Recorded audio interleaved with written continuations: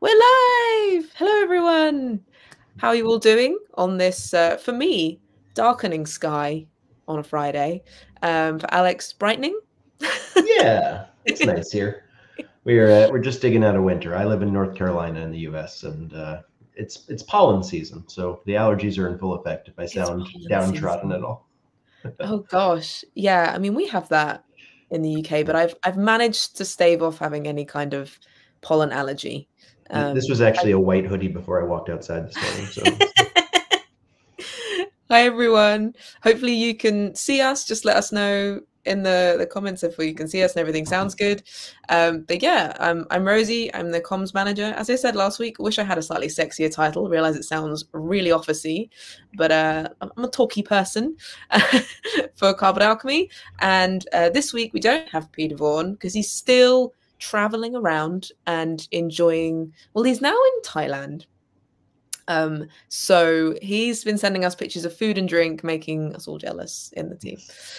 So actually, last week we had Peter T. Hayward, who is half of the team that designed Critter Kitchen, and I'm a completionist, so I decided to collect both. And now we have Alex Cutler, the other half of what do you call yourself? Like a dream duo? Like, is there like a little name? no, just co-designers. Yeah, I like Dream Duo. We might start using that. It seems a little presumptive, but I like it. Dream team. Yeah, got to catch them all. Exactly. You've got to get all the designers together. And if we aren't board gamers, if we aren't completionists. So it's very true. But yeah, so we're going to have, there's going to be a little game today, which I'm going to put Alex through, but all of you as well. So hopefully you're going to enjoy that. And spoiler, it is Critter Kitchen themed. So if you look back in your mind to when just so you know, your typing is a little bit loud, just so you know. But yeah, if you look back in your mind to November last year and think about all the different Critter Kitchen things, then yeah, you can figure out the answers to these questions, hopefully. You'll probably be fine. Okay, so Alex, you're good? I don't know if he's having any issues with hearing me or not.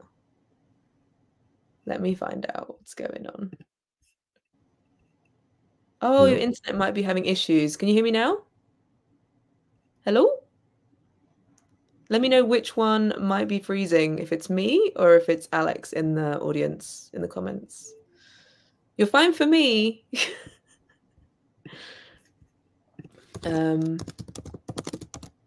Just gonna message him. Anyone? Oh, okay. I'm just gonna keep talking. Let me know in the comments if who's glitching. Neither are freezing, so maybe it's just him. I'm good. That's for once. No worries. Yeah, I for once I'm good. You know, normally it's my internet. That's why I sit in this part of my flat because I'm right by the router. Yeah, he's gone off screen now. I'll just gonna wait and find out what happens. But yeah, Peter's been sending loads of pictures to us. He's taken all of the plushy dragons with him to take photos in different areas, which is amazing. I can't wait to make content with that so I can show you. I'm just gonna like take that off so that you don't have to see a blank screen. But how's everyone's week been? What have you been up to? Have you been enjoying playing any board games? Do you have plans to play board games this weekend? Let me know. But yeah, I'm just gonna check see if he's all right. But yeah, so I have played. What did I play? I unboxed some exciting Kickstarters that I'm having a look at, which is what I do in my spare time just for fun. And I have been finishing off the recipes, and we now have a winner for the desserts, which we will announce soon. So those who've been checking that out, thank you very much. Ticket to Ride Legacy, Gib and Tessie has been playing. Let me see if we'll share that for you. So where are you at with that, if you can spoil it? I mean, don't spoil it, maybe. I've not played it yet. I want to. Another long, stressful week, so looking forward to playing games this weekend. Lacuna is rowing today. Can't wait to try it out tonight. That's awesome. Lacuna being the CMYK game that comes in a tube and it's like a pond. And that one, I love it. It's really interesting and abstract. And I played it in a park and it was a little bit windy. Got to play Wormspan for the first time on Wednesday. I've had some people saying they like it way more than Wingspan. And I own a lot of Wingspan. I don't know what to do. This is difficult. So I'm going to try and play it at a board game cafe and see what I think. Try and go in with an open mind and not thinking about the very large collection of Wingspan I have on my shelves. You've only played 3 rounds of Ticket to Ride Legacy. Interesting. Acquired my Grail game, Trickshot 2E, and we're playing it tonight. A Grail game, that's exciting. What a Grail game is a game that it's like top of your wish list, hard to find game. That's what that is. Maybe 4 actually. You don't know where you're at in Ticket to Ride Legacy, but that's fine. But yeah, I'm just gonna have a quick check. See how he's doing. It's clearly having a little internet party. Obviously, Alex is. Wingspan and Wormspan are different. If you like that type of game, they're different enough that you'll want to keep both of them. See, that's the kind of advice I tend to give people about games, but I am genuinely worried about my intake of board games. It is becoming excessive. Every room has board games in it. I'm not even joking. I think there's one in the bathroom. I don't know why. It just ended up there when I took it out of my pocket. So I need to have a think about when I'm buying similar games, I need to think about what I'm getting. So yeah. But yeah, I don't have any pictures to share from Peter yet, but he did go to lots of different factories in China to see how Andromeda's Edge is being made. And it's super interesting. I used to study mold making, and I find it really fascinating how they make the minis and how they paint them, and as well as making the wood components and the paper, and it's all in different parts, which is incredible. So he's been getting loads of footage. I gave him like a list of stuff that I wanted him to get. I'm really excited to put it together and see what we can show you and what we can sort of reveal of this part of the process of making a board game. If there were board games in every room, then what else would you decorate with? Well, as you can see, a lot. Like it's a lot. There's a little bread dragon here. Try and stay. This is a terrible idea. There we go. Currently doing some driving. Well, be safe. Be safe. Just gonna check on Alex, see how he's doing. Maybe he's having like some major internet issues. Who knows?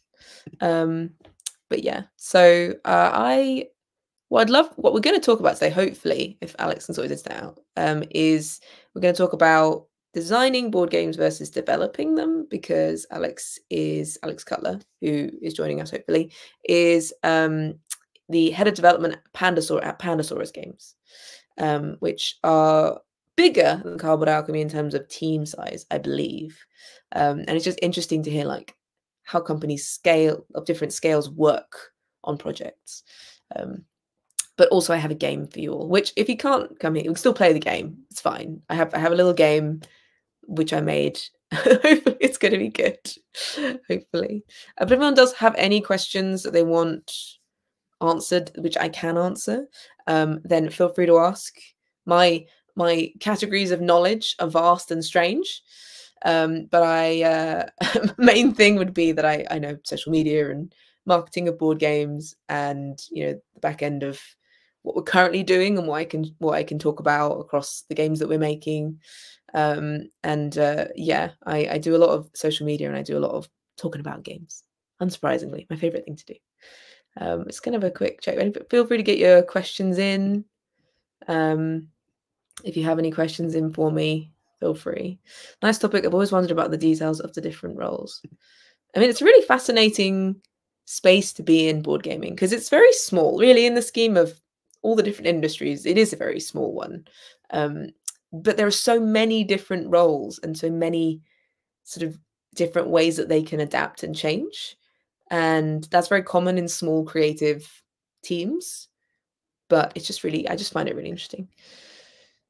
Oh, more talk about Wormspan. Wormspan has some of the backbones as Wingspan, some of the same backbones as Wingspan. I'm just not reading right now. I'm really sorry. some of the same bones as Wingspan, but there are significant differences as well, not unlike Dwellings of Eldervale versus Andromeda's Edge. There can be room for both in a collection. I hope so. I hope so. Could they make like a mini one? I hope so. Or what I'll do is I'll add it to my Board Game Cafe collection, which is games that I play in board game cafes, because some games just get played more when I go to cafes.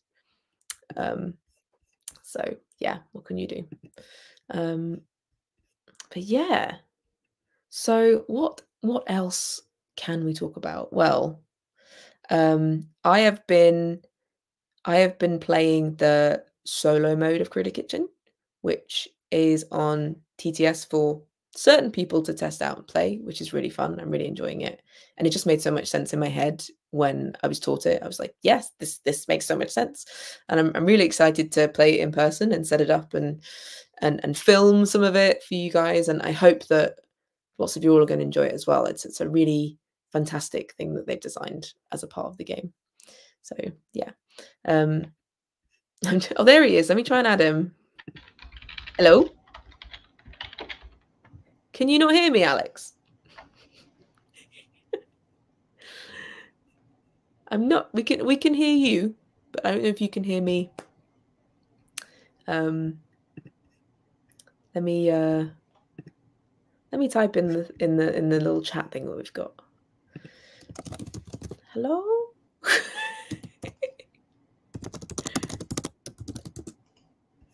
Oh, technology. So beautiful. He looks so sad. It's very stressful when internet isn't working. Maybe try using a phone. That sometimes works. But yeah, I'm not sure why it's not doing that. I'm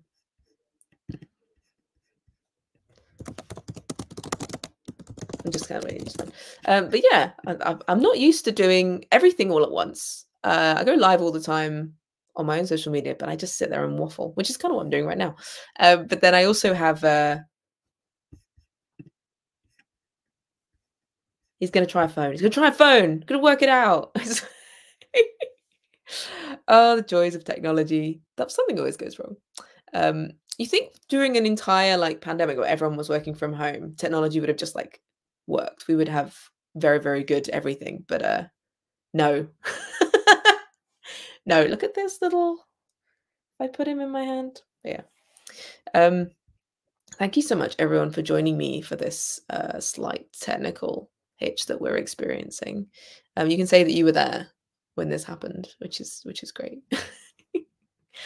And it was all working. We did a little like thing at the beginning, like it's all working very smoothly. So who knows? It could be StreamYard, which is what we use. But yeah, what have the team been doing? Chris Strain, who is the developer, like he's developing Critter Kitchen and producing it. He is working really hard on getting all the files done, as is Lauren, the other person working on it. She's working really hard and helping me make some of the stuff for the game today.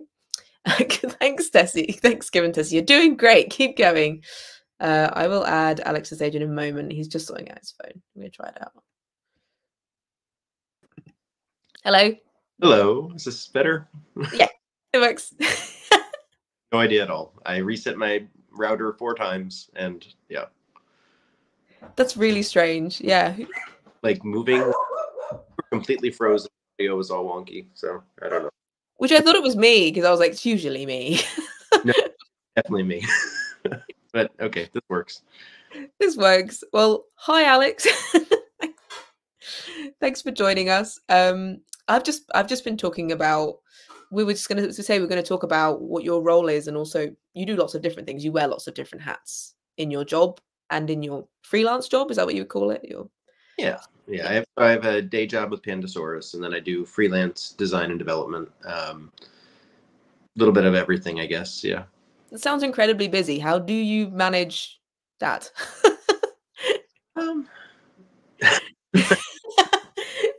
Question. I don't know that I have an answer to that question. I also have 2 kids, which you have 2 kids, and you were very involved in the process of Critter Kitchen on Kickstarter, which not always everyone's different relationships with designers. Sometimes I think designers will come along and go, here's my game, Bye. Well, I'm on the other side of the table a lot of times at Pandasaurus with designers we're working with, and most publishers, Pandasaurus included, Cardboard Alchemy included, sort of say to designers, you can be as involved as you want to be. How much do you want to stick around for this process? And I think most designers probably want to be involved, I would say. It's fun. Like I've had a great time working on Critter Kitchen. I've had a great time doing all of the streams and playing the game with folks. And, it's a game that Peter and I are very proud of. And so I'm happy to keep being involved with it. I think we're going to try and get you back to play again when it's done, because there's lots of requests for another rematch. I genuinely think people want you to dye your hair blue. I think it's coming at some point. I admit it will happen at some point. I have to try and time it. I think there are temporary options, but I looked into the process of like actually dyeing your hair blue, like what Peter does, and it's more elaborate than I realized. Oh, so. I have like sad little blonde hair from bleaching it too much, so I would recommend hair chalk, which is just rub it in, and it's like non-permanent. That's what I would recommend. Like a dark blue, unless you've got quite dark hair. Michael has asked, said Pandasaurus is based in Austin, Texas. Right, that's the question, right? But you don't live there? Or? No, despite the company still being registered there, my bosses, the owners of the company, just moved to North Carolina. So I'm actually in the same state as them now, but neither of us are in Texas. So. Oh, how unusual. Is there just like a sort of statue in Texas that represents the company, or one mailbox? For getting mail and things. I mean, they used to live in Austin, so that made sense. Our company's pretty spread out. We have people in the Midwest and on the West Coast. Raina, who's our media manager, who does TikTok. Some of the people who are listening might be familiar with her channel. She lives out in San Diego or LA, I think LA maybe. And so we're spread out. But I think a lot of board game companies are like that. I mean, Cardboard Alchemy, has. I mean, yeah. I've still not met any of the team in person. We will do. By the end of this year, hopefully I'll have met everyone. That's the plan. But it's just the way these I think it's great when companies sort of modernize and change and shift, because technology doesn't usually fail in terms of being able to talk to each other. We also work varying hours, but it means that we can cover like 24 hours of comms, basically. Like when I'm asleep, Peter's awake. Not currently where he is, but usually we sort of cover everything if anything is needed or anyone's needed. So the thing I really wanted to talk about was you design and you develop, and you're head of development. What would you say is like the major differences between being a designer and then being a developer? Like, how do you get yourself into the right headspace for what you need to do?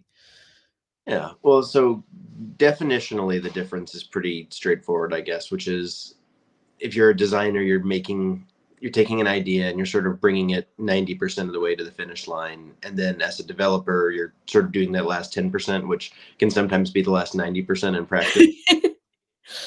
So it's basically just a handoff kind of break point where as a designer, usually when my job could end as soon as a publisher has taken it. Like you were saying earlier, a lot of times you want to stay involved, but as a developer, I'm sort of taking all the same skills that I'm using in design, except I've got someone else's baby, kind of. So I'm trying to do right by them, do right by the company. You start to think about things more from a product development point of view. So a lot of times what I'll be doing in my day job at Pandasaurus is, hey, we have this game that we really like, but it doesn't have a 2-player mode. It's just 3 to 5. Can we add a 2-player mode, or can we add a solo mode? Or, and these are things that are not untrue for when we were working on the development for Critter Kitchen. So Peter and I and Chris Strain were playing a lot of games, doing a lot of testing, right up through the campaign, saying like, hey, can we add a solo mode? Can we add a 6 and 7 player mode? And,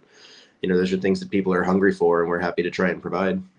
Yeah, no, it's so interesting, because when I take it like a creative project, sometimes I like to be restricted.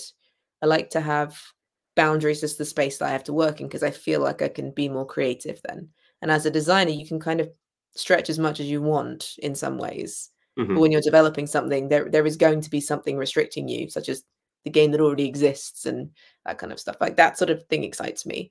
And I find that really interesting. What are your favorite things about designing and your favorite things about developing? Favorite things about designing is it's really just such a sandbox. You can do anything you want. I design all types of games. I think Peter's this way too. Peter Hayward. We both kind of like to do everything from quick light party games, dexterity games, all the way up through, heavy 3-hour Euros. And as someone who enjoys playing a lot of board games, it's nice to kind of be able to sort of do whatever you want on any given day. It's very much like follow your passion kind of. Yeah.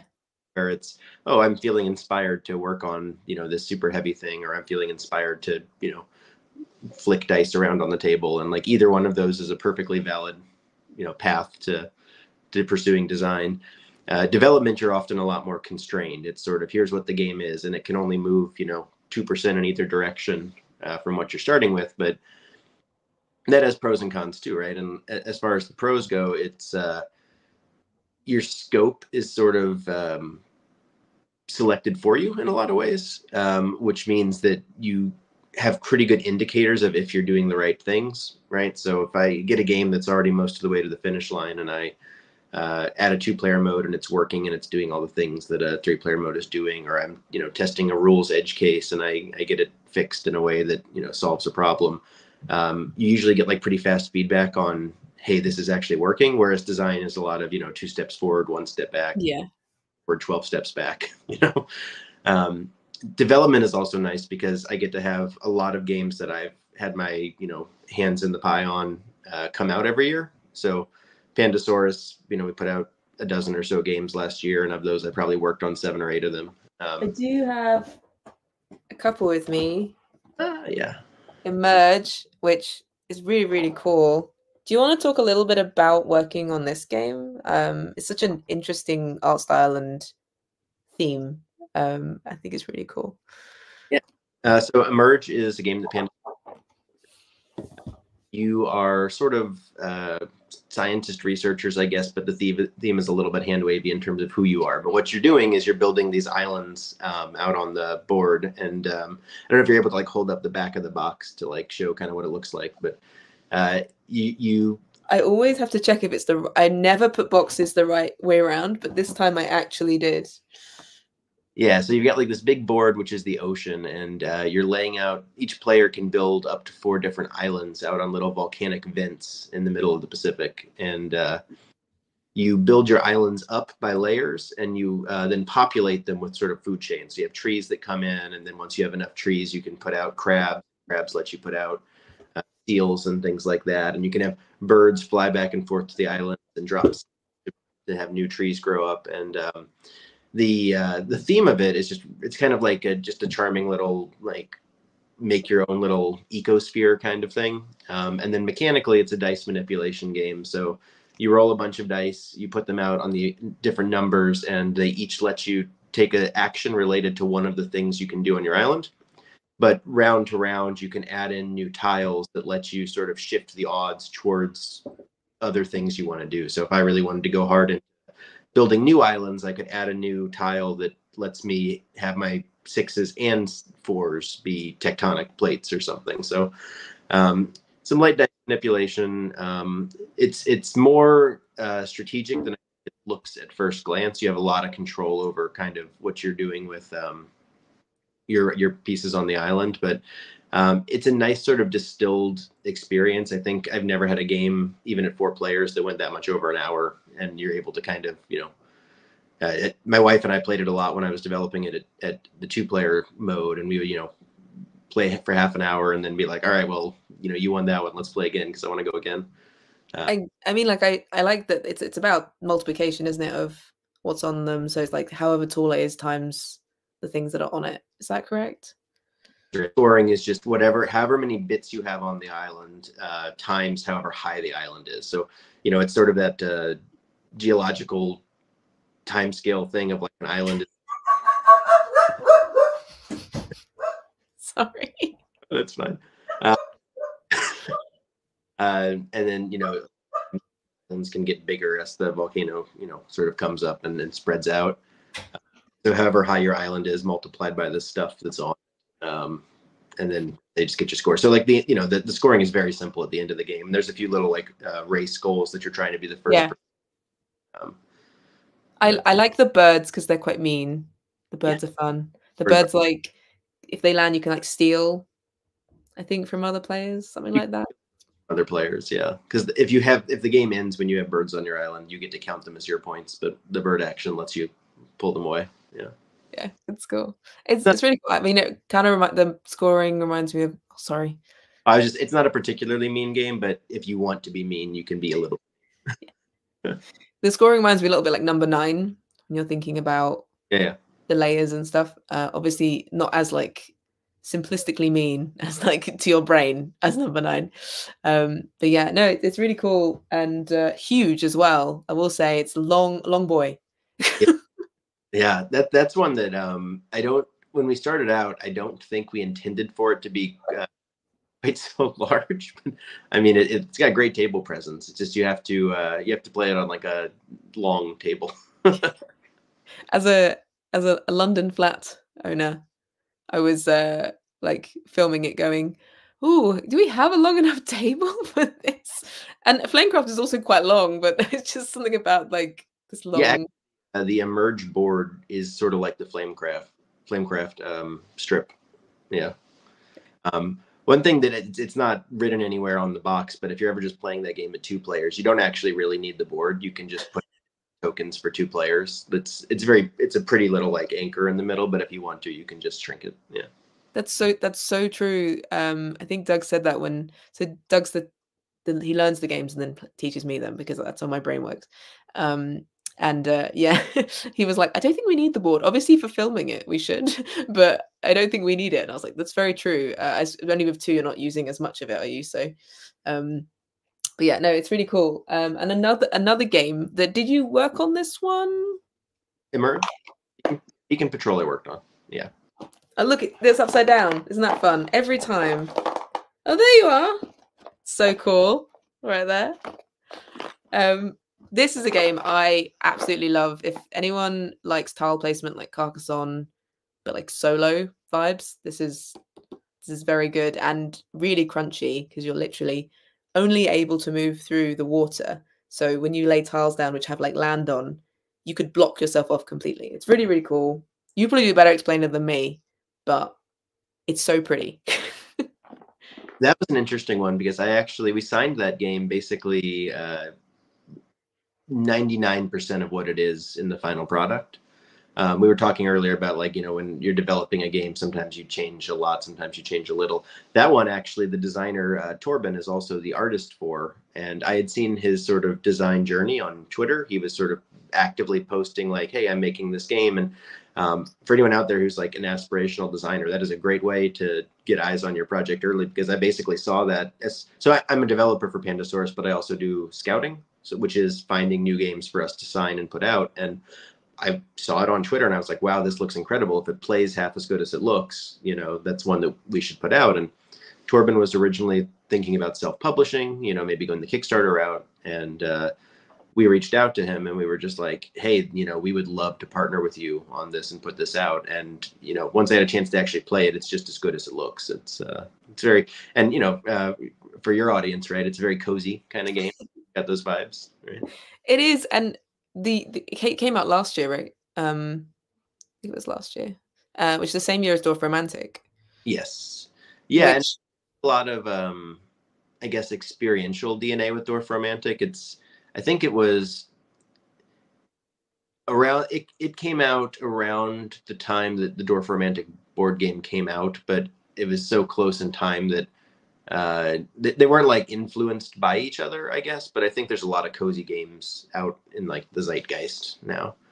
Also, while we're talking, if you give me 1 second, I have to find a charger to plug in. Okay, no worries. After my internet died on my computer, obviously I'm on my phone and I just got the alert that I'm at 10%. So. Definitely find the charger. I think Brad just said like a game with a long board, ridiculous. I'm going to just pause for 1 second. I'll be right back as soon as I find a charger. No worries. I'll just remove you.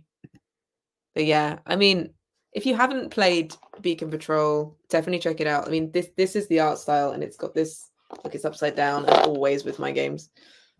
If you can see, it's just this really beautiful sort of, the colors are just, it's so, I love the line art. And yeah, same designer and artist, which is Torben Ratzlaff. I hope I'm saying that right. And it's got a Z in it. I love a name with a Z in it. But it's really cool. And we're going to talk about something really exciting to do with this game in a second when it comes back, because of the joy of internet issues. But yeah, Brad's watching, which is cool. Brad isn't in Thailand right now. Brad's still with us, working away. But yeah, wishing you were, I'm sure. Yeah, sorry about Dobby barking. He's every time I go live, he's just barks, which is so fun. But yeah, Emerge also is a brilliant game, and I love those kind of like those sort of themes and everything as well. Brad says, I had Thai food a few nights ago though. I really need Thai food now. I'm gonna have to have some. I'm just thinking about Thai food now. I'm having a jacket potato tonight. If you know what that is, just a big potato that you cut and put stuff in it. Some places don't have them, so. Thumbs up if you like a jacket potato. If you don't, then I don't know what's going on with you there. Are we good? Let me. Yay! Oh my god, the comedy of errors. Now I get to be at an angle because this is as far as my charger cable reaches. I think it's quite dynamic, to be honest. It's all about framing, and you've got nice sort of diagonal lines working there. So we were just going to talk about, there's something coming out to do with Beacon Patrol, if you want to say or share. We have the Ships and Shores expansion coming out later this year. So what this is if you familiar with the base game, what it adds is asymmetric player powers. So everybody takes a different ship instead of the starting ship that you have. And they each have sort of just a little slightly different power. So, you know, one can move a little bit further, one can sort of like hop over land, one can explore different types of things. One lets you move as far as you want in a straight line with a single movement point, just all kinds of like little tiny things, but it really adds a lot to the puzzle. So once you've sort of like explored the boundaries of what the core game is, this gives you a lot of replayability. And I think I can announce this. So we've got this coming out later this year, and then the plan is next year we're going to put out a single box that contains the base game and the expansion for, I think this is 15, the base game is 15. But I think we're going to try and put them both together for 20. And then that'd be the product going forward. Yeah. So does that all fit in the original box? It should, yeah. Okay, cool. It's all about space saving in this flat. Sorry, I've got like a million over here on my desk. You're not supposed to see. You know I've got a fit Andromeda's Edge in here, right? Which is the size of a small child. As it should be. Brad says we're getting a slow progressive tour of your office, which is great. I think everyone has seen my whole house by now, to be honest. If you follow the Cardboard Alchemy TikTok, which you should, you've probably seen my entire flat. Because I went on I did a little game for Easter. Did you celebrate egg season, Easter? Yeah. I've got a 1-year-old, so they're big into the egg hunting. Yeah. Doug and I have done egg hunts for, well, not egg hunts, but like treasure hunts and stuff, like every year since we've pretty much got together, so about 10 years. And this time do you know Yeti in the House? It's is that like Elf on the Shelf? No, but I don't think it's super far off. Yeti in the House is a tiny little, I think it's a Japanese game, but I'm not 100% sure. And you get a little Yeti dude, and you get little footprints, and someone goes and hides it and takes a photo, but like a really obscure photo, and then uses footprints and takes photos of those, and then gives those photos to people trying to find them. And it could be like really obscure, but if it's too obscure, then no one's going to win, because that's silly. So you got to try and like put it in a way. So what Doug did is he got the Flamecraft meeples, and he sent me a bunch of photos of where they were hidden, and then I had to try and work out where they were from. Oh, look at that! I had so much wasted space with Blackwater. Right. So we hid them, and he filmed it, and I did a TikTok of me just very confused what the red thing was in the flat. It's like, what's this red fluffy thing?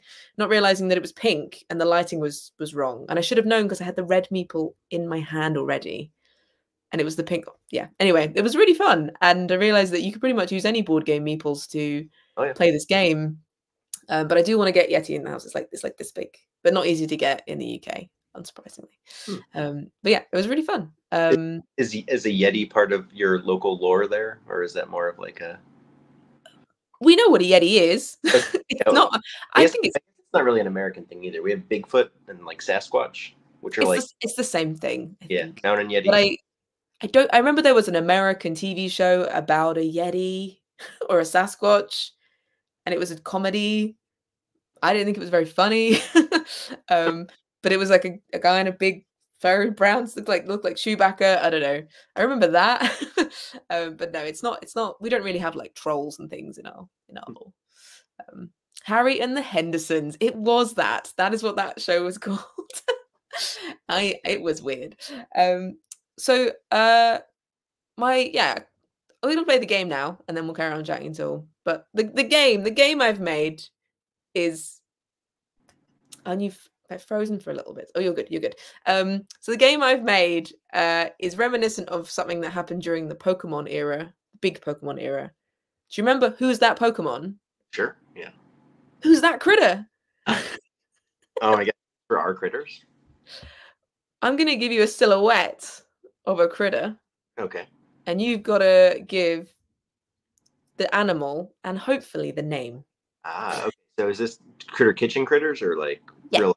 Okay. It's Critter Kitchen critter. Oh yeah, I'm just gonna give you like a silhouette of my dog, and you've got to figure it out. So yeah, because I mean, you named a lot of these. You wrote the lore of a lot of these. I wrote a lot of the lore. We basically, I mean, I don't know. My design strategy is always pun first. So if there's a way to shove a pun in there, I usually did. I know. I was living for it. It was like my favorite thing during the entire thing was just writing puns the entire time. Yeah, I very much. I actually got given a book on American idioms for Christmas because the amount of times I'd go, "Is this a thing that you have?" Because they'd be like, "We've never heard of that," and I'm like, "Let's not use that then." One of my favorite games to play with me is he'll say a thing and he'll be like, "Is that an Australia thing or is that a US thing too?" Yeah, and he's got more British stuff than American when it comes to like spelling and like Celsius. That makes sense. Like that. Like, I don't know. I feel like 90% of our parlance in America is baseball references. We have a lot of baseball references. Yeah. What's the term that Peter uses where it's like we're gonna crod or croc? I don't know. It's like thinking something through, but it's like sounds like it's Star Trek language, like crod. And I'm like, I don't know what this means. And every now and again, it just says like we're gonna crod this out, and I'm like, Brock. I don't know. I can't remember what it is. I'm sure Brad will be like, what are you talking about? Okay, so I have officially 10 critters for you. Grok. It's Grok. Grok. Whatever Grok is. It's like when you understand something, I think. Like if you get it, you grok it. Peter Vaughn. Actually, I heard that first from Peter Vaughn. He says that. It's like the opposite of the word, because I don't know what that means. You don't grok. I don't grok. But yeah, I'm learning new sayings. Every now and again, I'm just doing a quick Google going, yeah, okay, now I understand what that means. Which I'm sure is the same with my British idioms of, whatever we say about scones. I don't know. So I officially have 10, but I can only put 5 in at a time into the system. So we're just going to see what happens, really. So the first one, who's that critter? Is, let's see if this works. Okay. Starting off easy. That's Alex the alpaca. He's got a nice little slice of bread hanging out of his mouth. Yeah. Oh, everyone else can also join in. Maybe do it like a pregnant pause before I blurt it out. Yeah, which is what there we go. I could have just I can only fit 10 slides at a time onto this system that we're using. And I could have just not put the results, but then I was like, that seems a bit sad not to show Sandara's amazing art. So I was like, nah, I'll just make it work. But yeah, this is Alex named after you, or just? It is, yeah. And do you like bread? Sure. Not more than a normal person, but sure. What is more than a normal, like, I guess the parameters for me are, do you have tiger bread where you are? Yeah. Yeah. Do you, when you get like a big crusty loaf, do you just eat the entire middle first? Ooh, that's a good question. You know, I actually like the crust, which it's a good relationship thing. If one of you is like a eat the inside of the bread person and the other one's an eat the crust person, like no wasted parts of the sandwich for me and my wife. Yeah. That's very interesting, and it gives you curly hair. It's not true. That's rubbish. When I went to LA when I was 18, I visited the New York Film Academy, which is in LA. I don't really understand why. And I managed to sneak my way into the art room for Fast and the Furious 4, 7, 10. I don't know which one it was. And at the time, they were all eating soup out of a bread roll, like it was in it. And I was just trying to understand how at some point something's going to give. Sure. You're breaking the edge off. Yeah. Where's the soup going? Yeah, I would have assumed that was an international thing, right? Like, isn't that how they serve French onion soup, right? Like in a bread bowl. I wouldn't say it's a very British soup. So, like, maybe in France. I don't know. I just meant like I didn't think it was just a U.S. thing. But it was a trend, I think, at one point to have round loaves with soup inside. What is the most British soup? Oh, like a leek and potato or something, or a chicken and mushroom. Is that like a hot pot? I don't know. Mulligatawny? No. That's a good question. I don't eat too much soup because it's full of gluten usually. But my favorite is mushroom soup. It's a classic. Next one.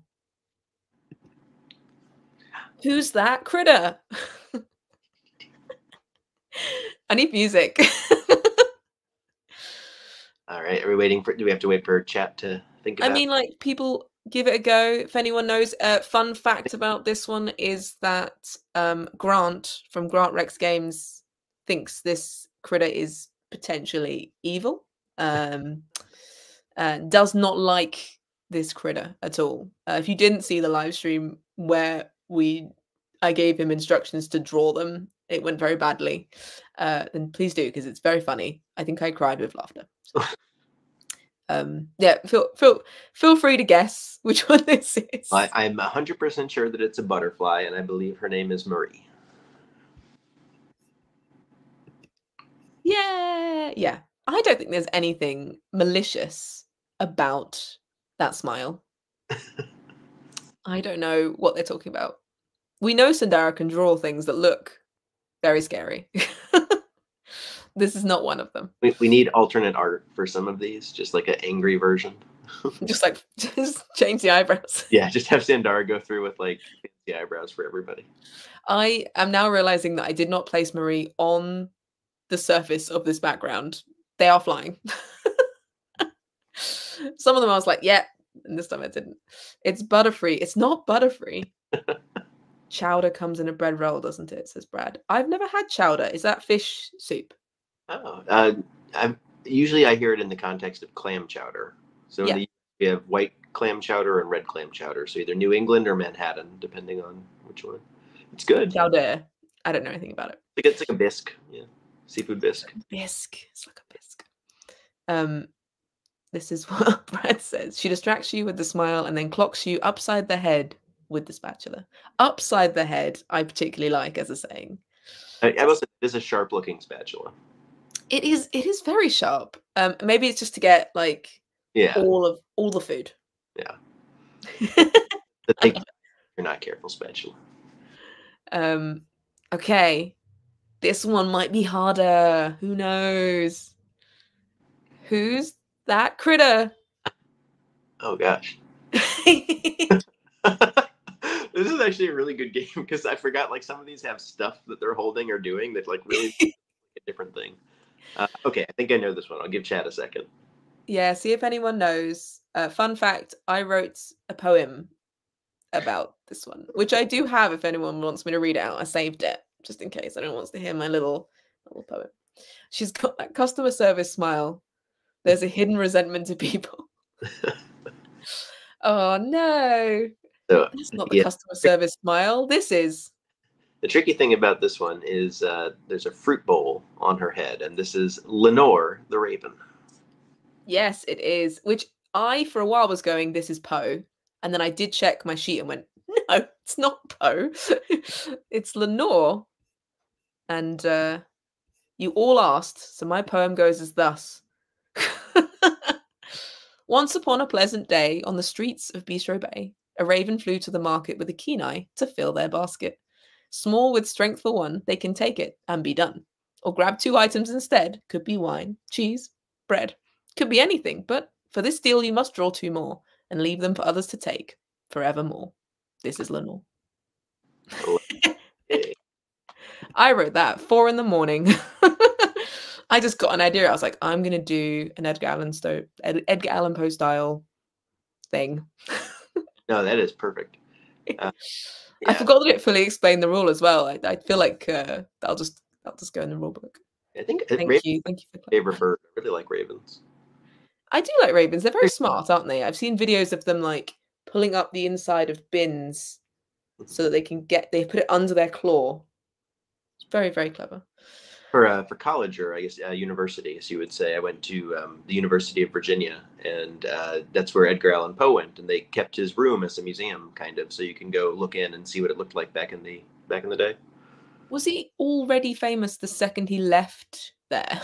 I don't think so. I think it was more probably like 10 years later. Someone was like, "Man, this guy got pretty big. We should probably fake a room." It might not even be his real room. I don't know. It's got like a proper writing style, and I bet he was just a bum. I love that. I just really like the Simpsons version, to be honest. That's like my favorite. Who's that critter? Oh god. I hope you're keeping score at home. I know the animal. I need to think of the name now.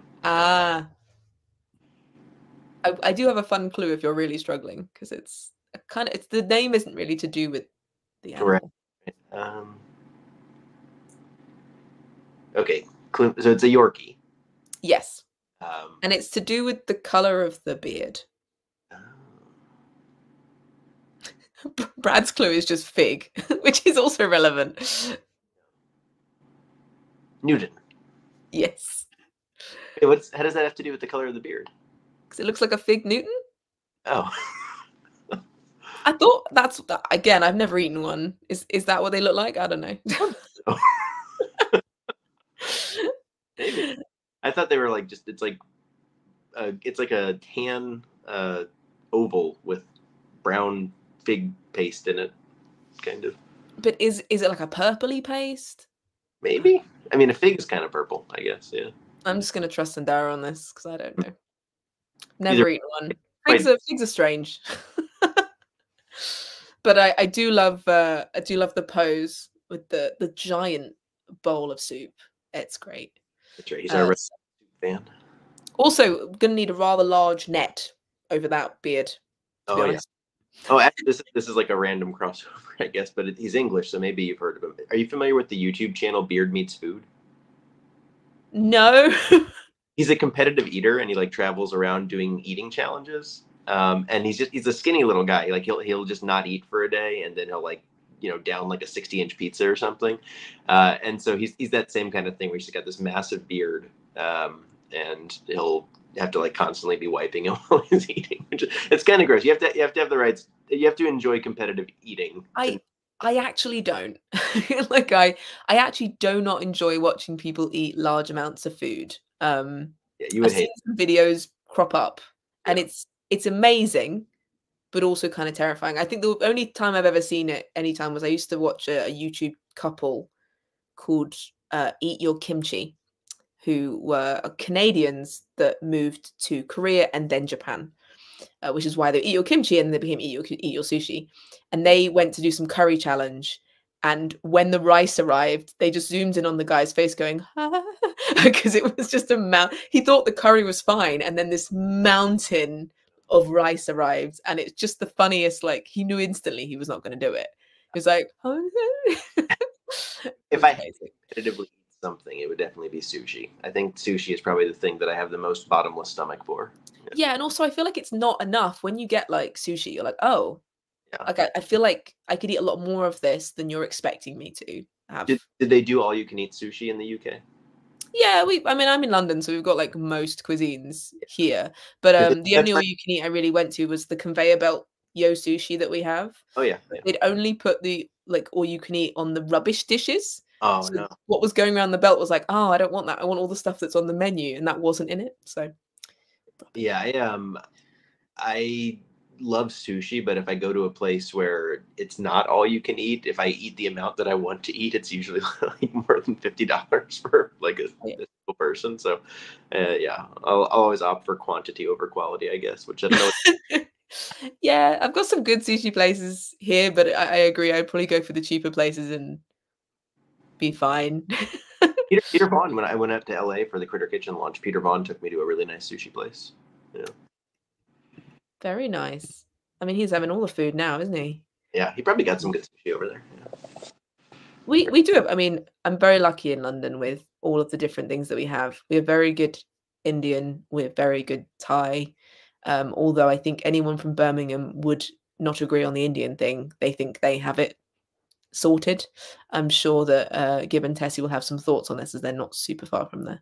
But it's like a thing. They're like, no. But you know, we have lots of different things. I love that I can have Thai and sushi and all these different things from everywhere. I'm slowly removing these pictures so that I can do the next 5. Because you so far have got 5 out of 5, which is very impressive. Oh, I have another. Wait, that's 4. That's 4. Let's do. Who's that critter? Oh my gosh. Well, I know it's you. It's not my name though. No, I know. I almost said Rosie the frog, but that's Lily, right? For lily pad. It is Lily indeed. Adorable. This was actually came about because I was doing a test live stream with Sandara before. We did a couple of drawing things with her, one during PotionCon and one beforehand. And we were just doing a test for using StreamYard. And I said, draw a frog. She was like, I can't draw frogs. And I was like, just give it a go. And so she drew this little, let me just do this. And I was like, that's great. And then she was like, it's not enough pom-poms though. I did 2 more pom-poms. I was like, and a tail. And I'm like, and a tail, why not? I think it's like a tadpole tail. It's like a little axolotl thing going on. Yeah, like an axolotl tail. And then it just became the frog, but it started with, I can't draw frogs. And you're a fan of soup there too, it looks like, right? Pardon? Looks like that's soup there in your bowl. Yeah, I can't remember why I had soup or not. I also don't know why I'm wearing brown. I don't think I've ever worn brown in my life, as you can probably tell. But it's a working, you know, it's a working frog. It works hard. Yeah. Right, let's add some more in. Would you have a favorite critter other than your own? That's a good question. I appreciate the commitment to the joke that we had with Joffrey, or Jeffrey, I guess. The giraffe. Oh, Jeffrey, yeah. I was like, Joffrey? We have a Joffrey. Oh, I'm concerned about it. Jeffrey with the G, yeah. But the way his art goes up off the card, and then I don't think it's spoiling anything to say that his head will pop up somewhere in the rule book or something like that. Yeah. I'm pretty sure I showed it already in like a unboxing or something. So yeah, it's very funny. I really like that, and it's when we were going through the cookie cutters, we were like, it just can't. I just wrote, really sorry, no. It's just too big. That's a long cookie. Yeah, that's a long boy. Let me see if I click this. You can make your own Jeffrey at home with a candy cane shaped cookie cutter. I have been. Let me add the next one.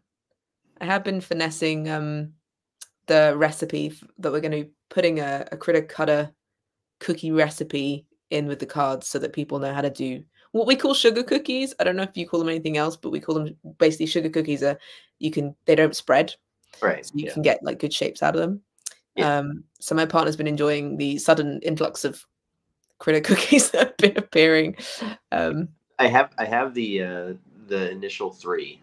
Yeah, that's what I have. Yeah, so excited to get the full set. Like I just can't wait. Yeah, it's gonna be so pretty. Yeah, and there's so many different ones, so it's gonna be great. I heard this internally to the Cardboard Alchemy communication channels we have, but for anyone watching, the cookie cutters are also really great if you have kids for making Play-Doh shapes or like kinetic sand. It's just like my kid, just will sit there and like make stamps that look like the boar or the lizard. Yeah. They're used for lots of different things. You can just use them for impressions. If you don't want shaped cookies, you want hearts, you can just use them to make like a pattern and then cut out shapes. So there's lots of different things you can do. When I have them, I'm going to make a lot of content about all the different things you can use them for. Maybe I'll set some challenges and see if I can do some stuff. But you could even use them with pies and pastry and lots of stuff. So who's this critter? Yeah, so this is the first one that I know it's one of 2 things, and I'm pretty sure I know which one it is just from the silhouette, but I had it narrowed down to either Queenie the Bee or Marty the Fly.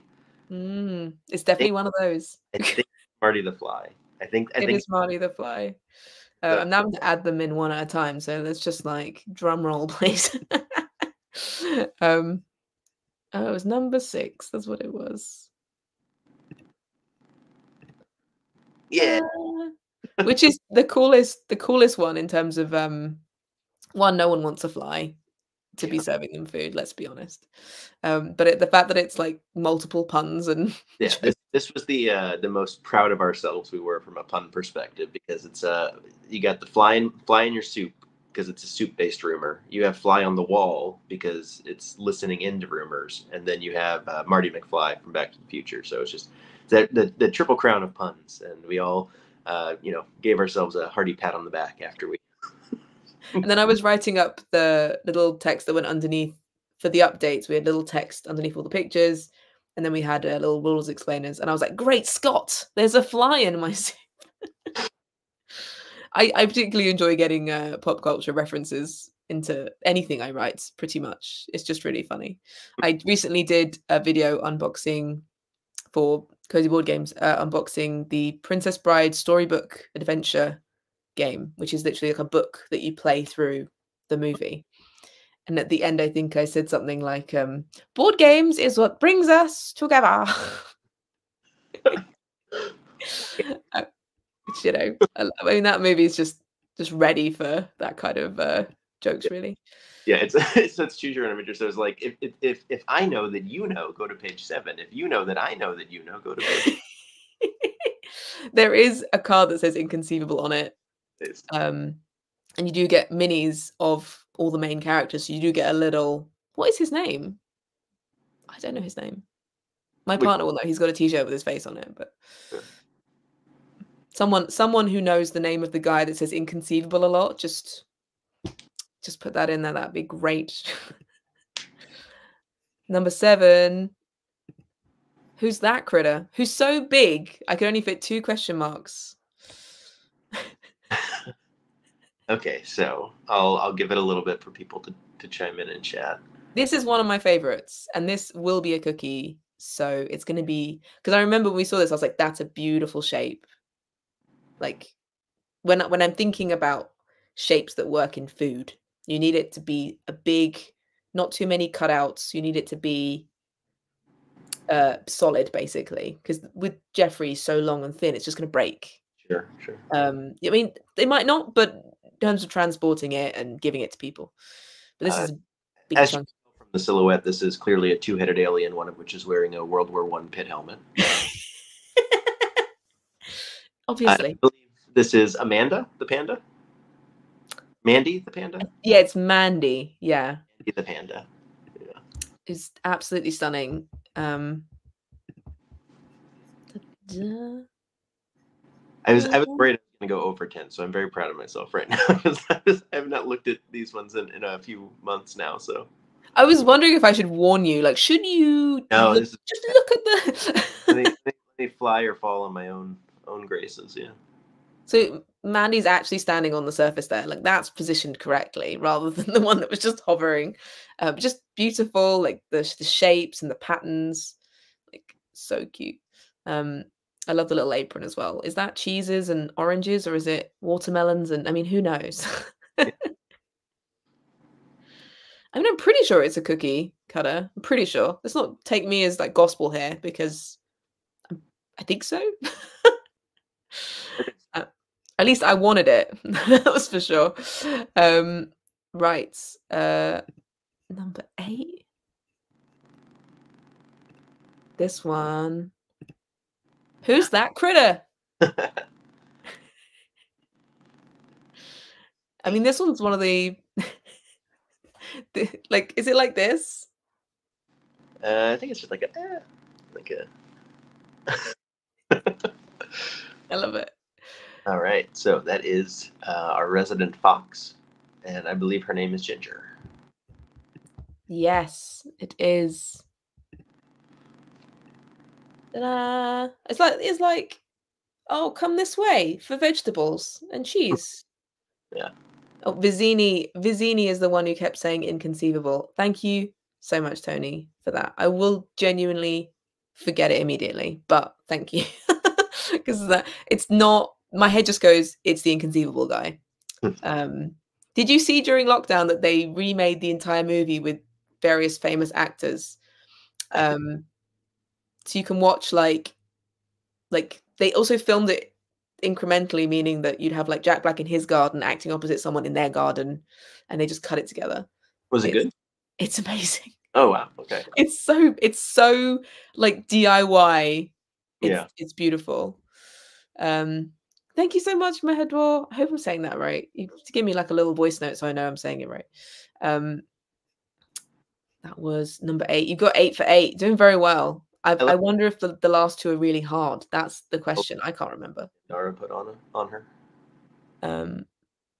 Just very nice. Bobble. Oh no! What have you done to me? Okay, hang on now.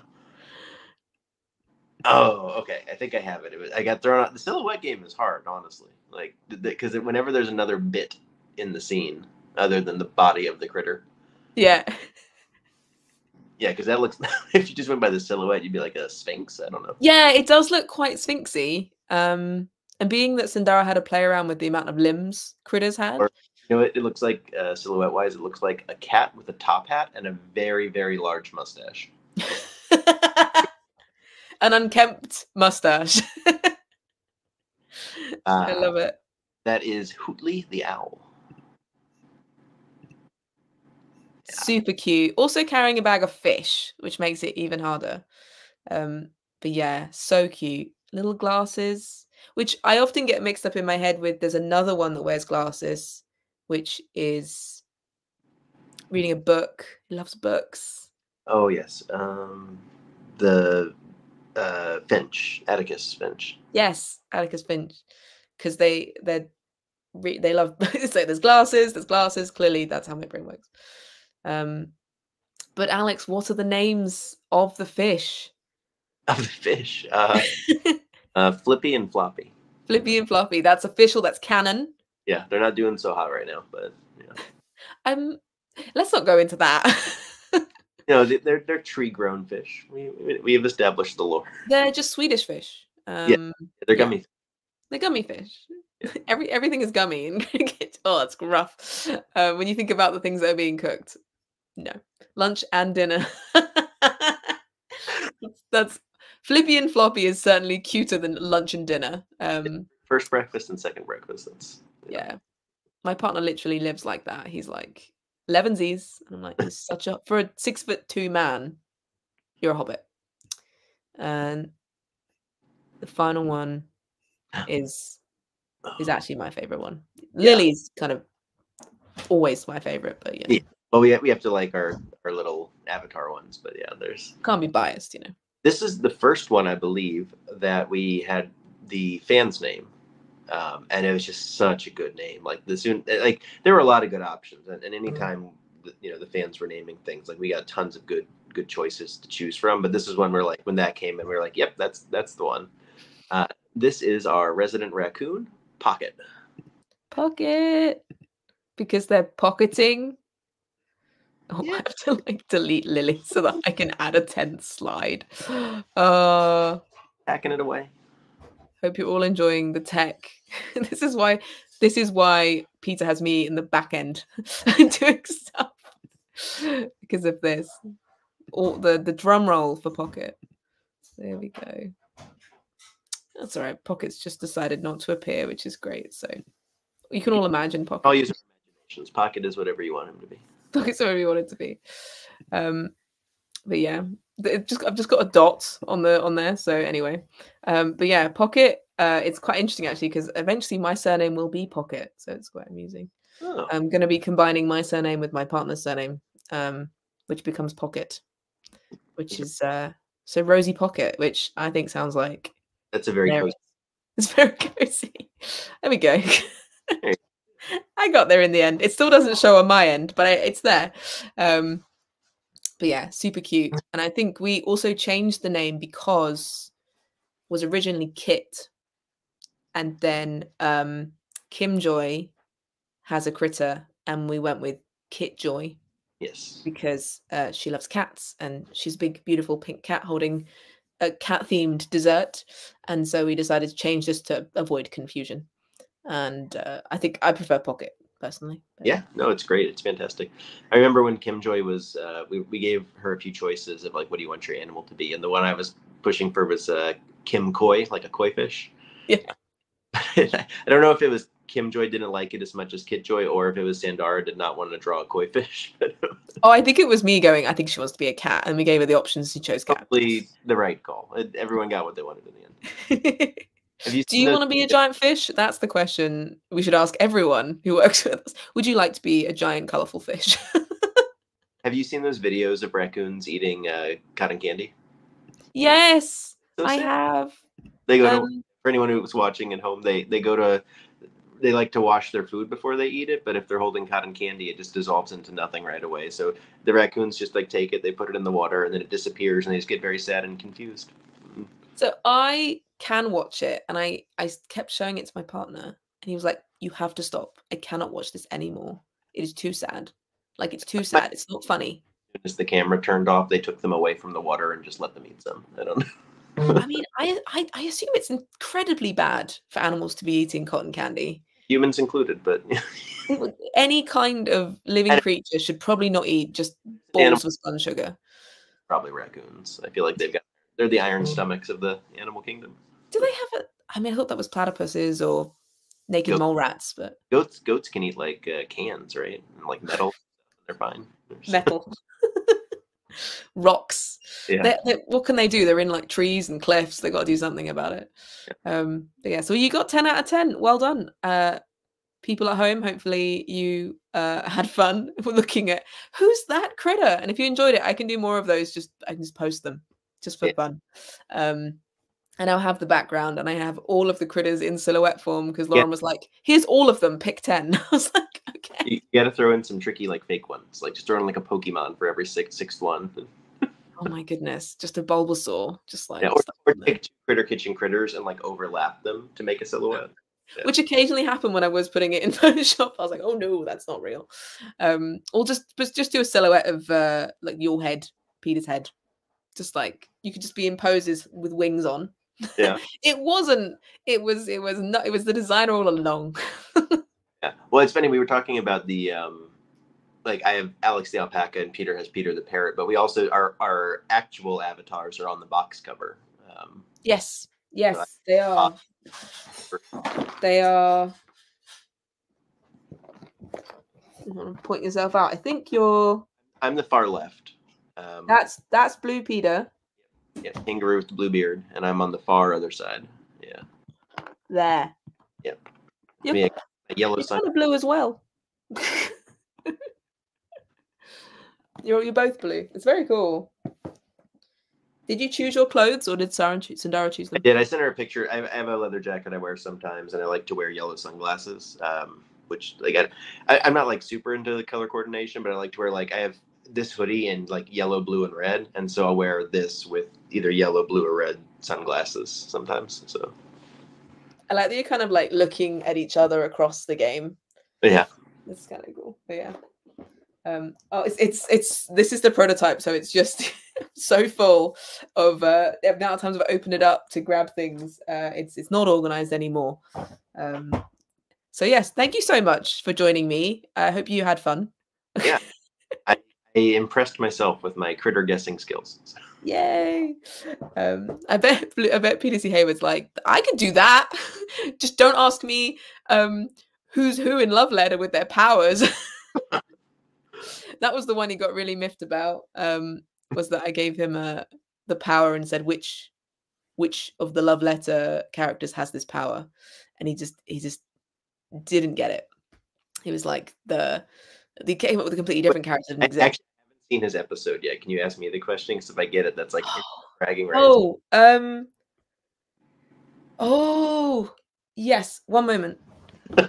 It's right here. See if you get it. I always have Love Letter to hand. Yeah, that's a great game.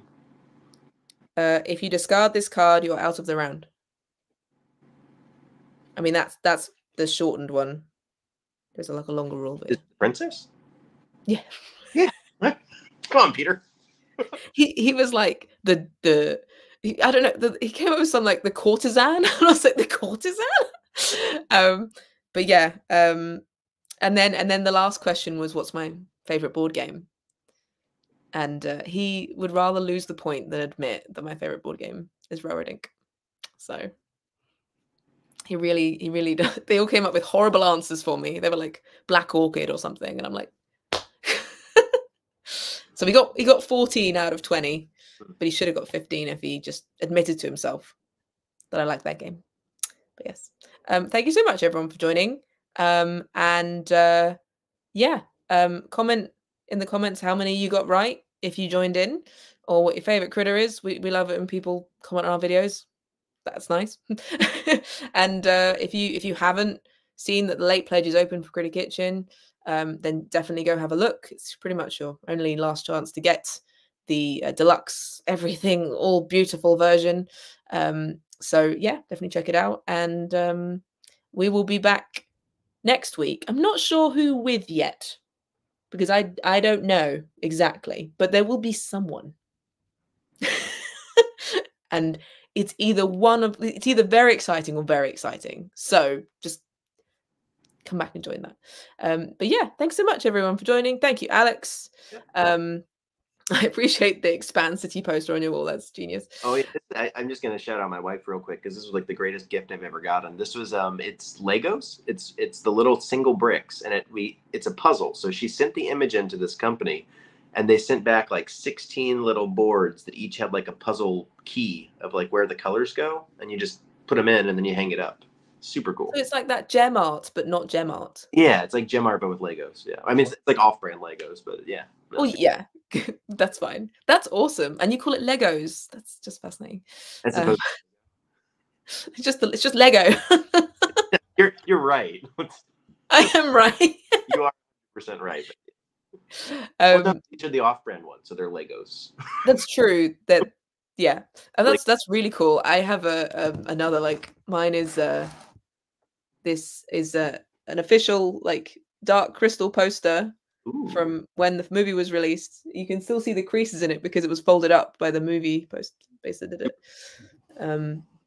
So yeah, I'm a big fan of puppets. What can I say? All right, thanks very much everyone, and we'll be back. Have a great weekend.